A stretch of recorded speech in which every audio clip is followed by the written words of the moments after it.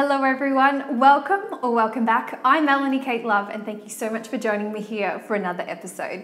Today I wanted to address a frequently asked question that appeared on my video, How to Manifest Anything. If you haven't watched it, I highly recommend that you check it out right here. Now, the question that everyone asked me was, how do I heal emotional and physical blockages? Now, this was a tricky one, and this is something that has been a learning experience. And at this point on my journey to become my greatest version, I'm just doing the very best I can with the knowledge and understanding that I have at the time. So when I know better, I do better. So this is basically what I know of now, and this is what's truly worked for me. So I'm going to read these out. I've got 10 tips for you. They're in no particular order, and I'll give you a couple of examples as to when I use this, so maybe it's going to help stimulate you to tackle those areas. I just want to let you know that wherever you are in your journey, that you are exactly where you need to be. Everything that has happened in your life up to this stage is meant to happen for a reason, whether it be for real horrible situations that you have been through, or they've been absolutely amazing. Everything is shaping the person that you are today. So I just wanted to put that out there just to let you know that you're doing incredibly well, and that by each day, by continuing to make better choices, you are on the journey to become your greatest version. So without further ado, are you ready for my 10 tips? So the first one is to write a letter. That's what I did. Or to get out whatever is in your head onto paper, or just out of your body, just a way to express it. I used to write songs when I lived back home with my mum, because she had a piano and I used to play and sing, and I loved that. I loved getting that out. What I normally do is write a letter. Well, that's what I've done recently. So I made peace with an old relationship. It taught me a lot of amazing, incredible things, and I wouldn't be where I am today without it, so I send it so much love and gratitude. Oh, before I get on, each of these 10 tips, you need to send love and gratitude to everything, because you need to be grateful of what the universe has given you. I know that sounds crazy and it's probably hard to digest, but it's true, because it teaches you lessons. I love that about the universe. Yeah, so I typically write a letter. I actually wrote a letter to my ex because I didn't want to contact him.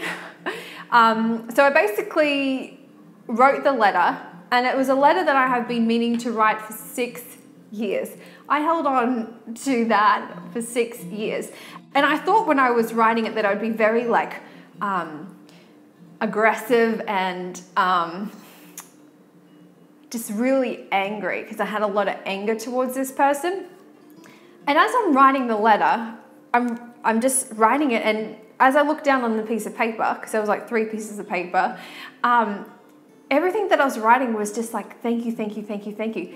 Thank you for speaking to me like I was a piece of shit. Thank you for brainwashing me to believe that I was useless, because I am now all about love. I wouldn't have this YouTube channel if I didn't have this terrible experience, because most people that you see that are super happy have been through hell. There was something I watched the other day. I was watching Burlesque with Christina Aguilera, and one part in it, Cher said to her, I can't remember her character's name, that Christina doesn't sing that way because she's had it easy, So everyone has a past. So you just, long story short, get out whatever is in your head onto a piece of paper, sing it out. Maybe you're a blogger and you need to write it, or just something. Get out whatever is in your head. And it's kind of like, I don't know, as I was writing the letter, I was bawling my eyes out, and I didn't think I would be upset, which kind of surprised me. But then at the end of the day, it's like, yeah, we had some really beautiful times, but thank you so much for treating me like that, because I wouldn't have the most amazing partner in the whole wide world now. So, okay, so that was number 1. Did you get all of that? All right. Number 2 is I hold a ceremony. So it's kind of like ending a chapter for me, and it signals to the universe that I'm done. So what I did is I took the letter that I wrote, I burnt it, and as I was burning it, I wasn't sad anymore, because I felt like I had already cleansed myself in the process of writing the letter. Even if it's as simple as closing your eyes and visualizing their success and saying, thank you so much, universe, for bringing me to where I am today. Number 3, we're talking about affirmations. Now, it's very, very important about the way that you're talking to yourself. So I had affirmations, I'm lovable because I exist. That's one from Louise L. Hay that I say all the time. I'm lovable because I exist. I am attracting beautiful, harmonious relationships into my life. So basically, write down beautiful things. This is the same that I spoke about in how to manifest anything. It's just being very mindful about your self-talk as well and trying to catch yourself onto that. So affirmations is more about the way you're talking to yourself and just being very, very mindful about that process. Now, the next one, number 4, is to change your focus. Sometimes you can be so fixated on this terrible situation that you need a distraction that's not only a distraction, but something that is inspiring for you. So what I typically do is I go to the app meetup.com and I try and find new events. And I try and immerse myself with people that are on the journey to become the greatest version like me, like entrepreneurs, because I'm all about business. I love it. So yeah, I try and change the focus. Maybe you could take up painting if it's something that you haven't done for ages. Or maybe if you're a terrible painter, but it's something that, you just want to try just for the hell of it. Maybe it's been on your bucket list for ages and this is the right time to do it.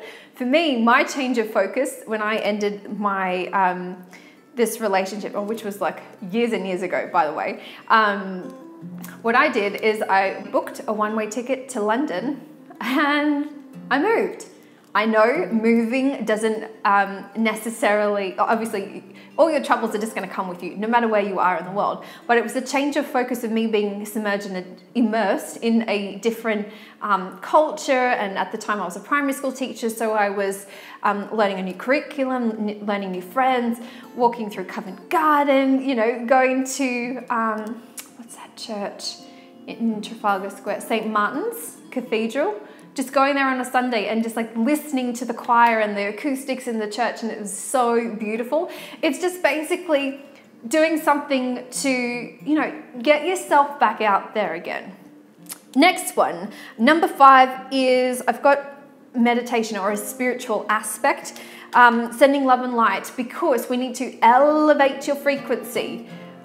When emotional and physical blockages come into play, they don't necessarily, they basically lower your frequency. That's what I'm trying to say. So meditation is amazing. I've created a meditation series on my channel. You can check it out right here. It's so amazing. I love making meditation videos.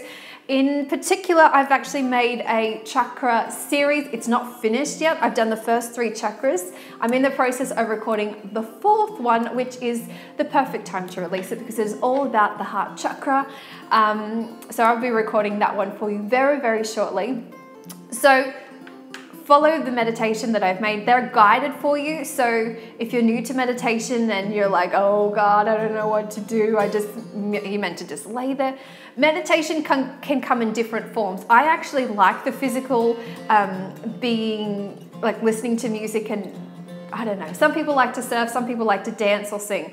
I just like to sit down and be. Anyway, that may not float your boat, but whatever. The next one is makeovers work wonders. I love makeovers. I love getting my hair cut, my nails done, maybe getting some new earrings, or maybe you want to go and get a new dress, because sometimes a new dress just changes everything and you're just like, I feel good, just like strutting down the street and trying to be like Harry from Sex and the City. I actually did that one day when I was in New York City, and I was just like, yes, I got a new outfit, and I was just like walking down the street. But anyway, so yeah, whatever you want to do, just maybe it's like almost signaling to the universe that you're making this physical change. And when you change the physical, it changes the mental. I don't know, that's what I like to do. But I'm a girly girl, so maybe that will look differently for you, or for the gentlemen that are watching. I don't know what you would do. Maybe comment below, let me know. Okay, the next one is Oh, I love this one. Is to clear out everything that reminds you of this experience. Now, I made a fabulous series called the KonMari series, which is all about getting rid of things in your house, which in turn infiltrates into every single area of your life that no longer sparks joy. It's difficult. There's an app to follow. Jump over to the KonMari series. I explain everything in true detail and it's going to help you. It's actually one of my favorite series that I've made. And I'm going to be making a follow-up video because I actually have like pillows now. I now have a rug. I've got flowers in the house. I have a table and chairs. You can't really see it. I wonder if I can flip you down.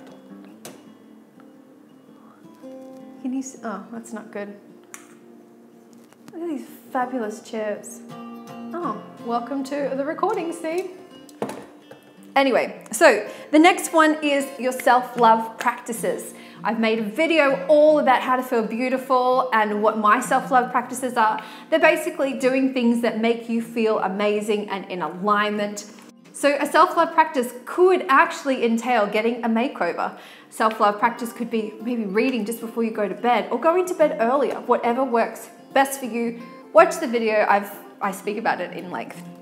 The next one is to pay particular attention to your chakras or your chakras, whichever you want to call it.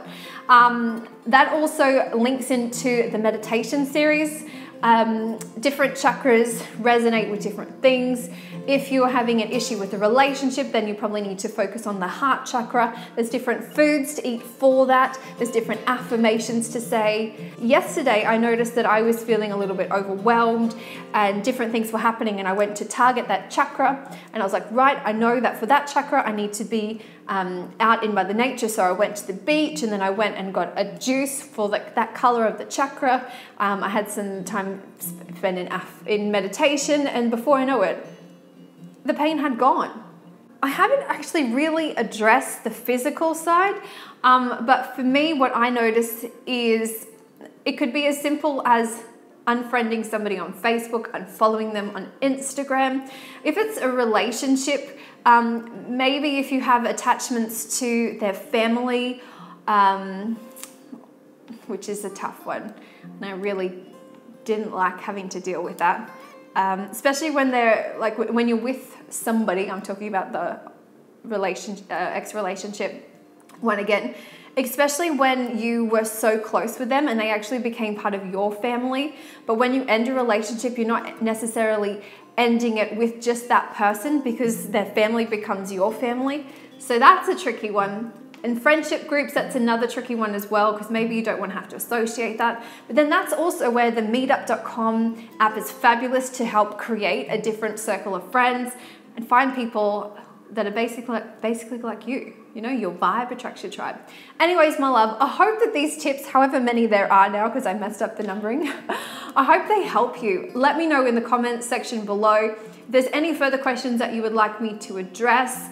And I just wanted to say thank you to each and every one of you that asked me to answer this question. I truly appreciate it. I got so many. I was kind of like started replying to some of you, and then I was like, oh my God, that person said the same, and that one. So I was just like, I'll just make you a video. Anyways, my love, I just wanted to say thank you so much for watching to the end of this video. I hope this helps you on your journey to release emotional and physical blockages, because you know what? The best part about this journey of life that we are doing is that we're constantly learning and evolving. And when we continue to make better choices, we're already on the journey to become our greatest version. Make sure, my loves, that you subscribe to this channel so you do not miss another episode. Make sure you turn on the notification little bell right here so you can keep up to date with everything. Anyways, my love, thank you so much for watching. Remember, continue to make better choices. I will see you next episode. I love you so much. Goodbye.